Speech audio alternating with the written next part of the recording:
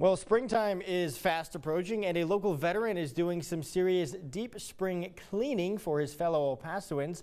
Our KTSM 9 News reporter Jasmine Perry joining us live from our studio. So Jasmine, other than the fact he is a Fort Bliss veteran, what really makes this particular business stand out?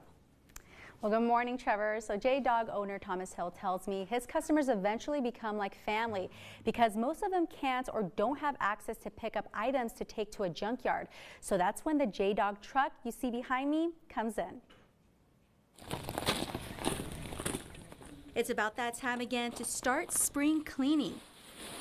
Large or small items, a veteran is clearing out cluttered spaces. After retiring from the military 3 years ago, Thomas Hill started his business with a small trailer helping veterans and senior citizens declutter their homes. The garages I've seen have been a notorious gathering place for the cluttering.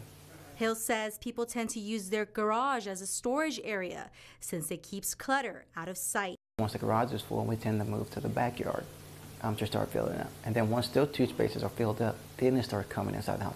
He puts a priority on donating items in good condition to help those in need. Try to donate anywhere from 70 to 90% of everything that we take from homes. We're really big in preserving the environment. So a lot of things that can go to landfill can be donated.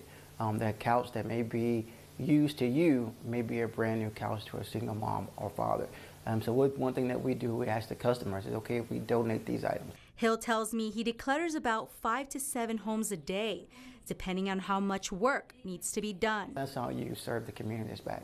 And I think that's how me and Ron have built the relationship that we have, that he's called me back today.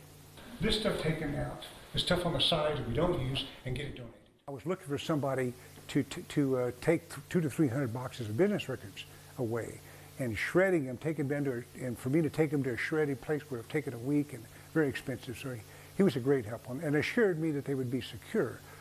Lending a hand to make spring cleaning seem less stressful. As well as if you know you're moving out and you want your storage cleaned out or you want the furniture moved from us, give us a call.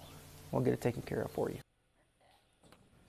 Since the pandemic, Hill says they're providing contactless service, and depending on how much junk fills up the trailer in the back, that determines the price. And if you'd like to learn more information, you can go to our website at ktsm.com. I'm Jasmine Perry, KTSM 9 News. Sounds good to me, Jasmine. Thank you.